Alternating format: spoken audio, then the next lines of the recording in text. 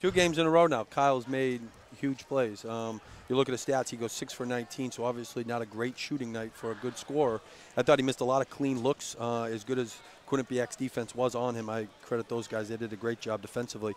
But he made the biggest one of the game. And, you know, it's sometimes as a coach, you're like, should you call a timeout to run a set play, give the defense a chance to actually set up there, whatever they want to do defensively, or just let a good player like Kyle just go. And we let him go versus Sacred Heart the other day, and it worked out well. And once again, he wants the ball in crucial times. As a freshman, he would miss that shot, and I think he's grown up a little. He wants the ball, and now he's capitalizing. Great, huge shot. I thought Malcolm and Joe gave us a huge offensive boost in the first half when Matt wasn't really assertive. I thought Matt was just tentative a little in the first half, and Kyle wasn't really productive either. So I thought Malcolm, you know, him playing the lane was a big bonus for us, and obviously I thought Joe played a good first half as well.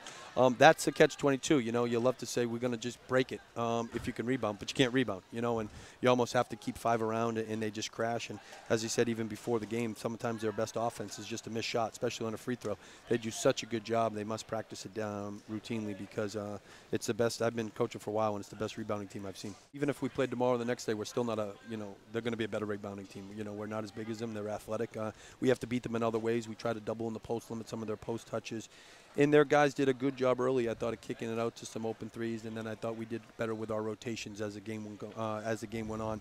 And once again, you know, I thought we got some good contributions to some guys. And Brandon, this was a good game for Brandon to see the size of these guys. He didn't really get a chance to play them the first time around either.